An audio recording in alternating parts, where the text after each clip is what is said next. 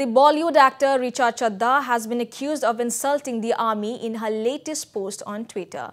Well, Chadha reacted to the statement of Northern Army Commander Lieutenant General Upendra Dwivedi that the Indian Army is ready to execute orders like taking back the Pakistan-occupied Kashmir. Well, the actor tweeted Galwan Says Hi while sharing a post on the statement.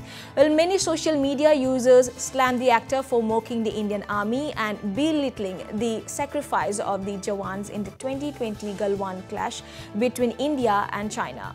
Well, the Northern Army Commander Lieutenant General Upendra Dwivedi's statement on Tuesday came in the context of Defence Minister Rajnath Singh's earlier assertion that India's goal is to reclaim the Pakistan-occupied Kashmir.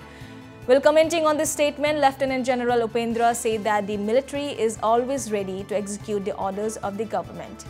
Well, meanwhile, BJP leader Manjinder Singh Sirsa has condemned Richa Chadha over her comment on the army and has sought that legal action be taken against her.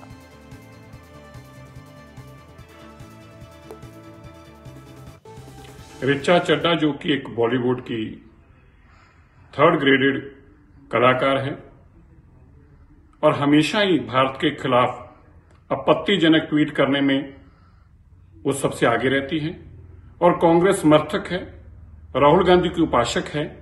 ऐसी रिचा चड्ढा ने फिर से एक बार भारत की सेना को अपमानित करने का काम किया है।